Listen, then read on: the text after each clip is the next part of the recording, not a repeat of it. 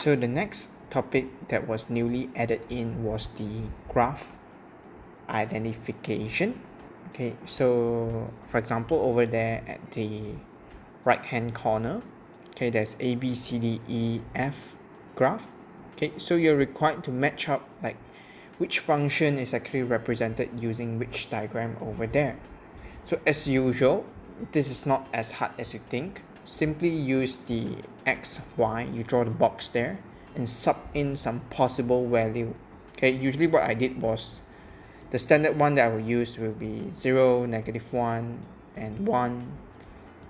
Okay, sometimes depends on the question, I will use 2 and 4 as well. So y equals to x plus 1. So when y equals to 1, my x will be 0. And when y equals to 0, my x will be -1. So this one was actually represented using graph E.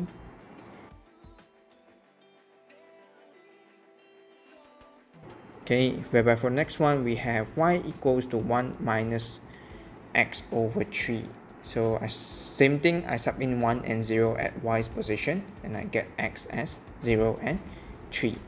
So this one was actually represented using graph A. For the next one, we have y equals to 2x squared. So I set when y equals to 0, when y equals to 2, okay? So the possible outcome would actually be 0, 1, and -1. So out of all this graph here, it will be diagram C that fulfill the requirement.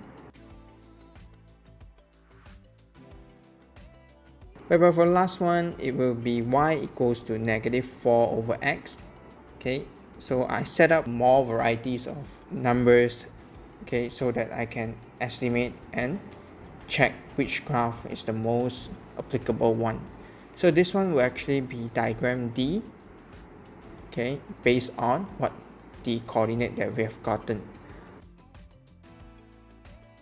So diagram F here will be y equals to 4 over x, whereby for diagram B it will be 2x squared minus 2. Okay, you can actually trace it back using the formula that we have there. Okay, the -2 simply represent the vertical translation. Okay, and the y equals to 4 over x is actually the other way around of diagram D.